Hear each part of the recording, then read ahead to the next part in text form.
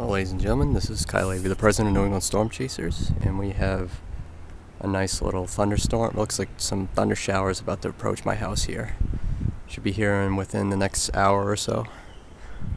And they look pretty nasty. See if I can zoom in here.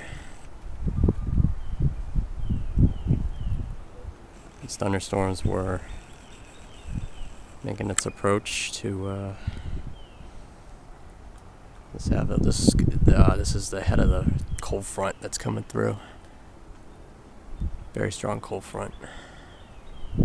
It's already producing some thunderstorms in Massachusetts and Connecticut right now.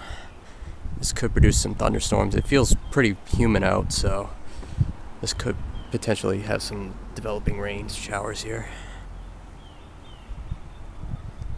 So we'll continue on in the next video.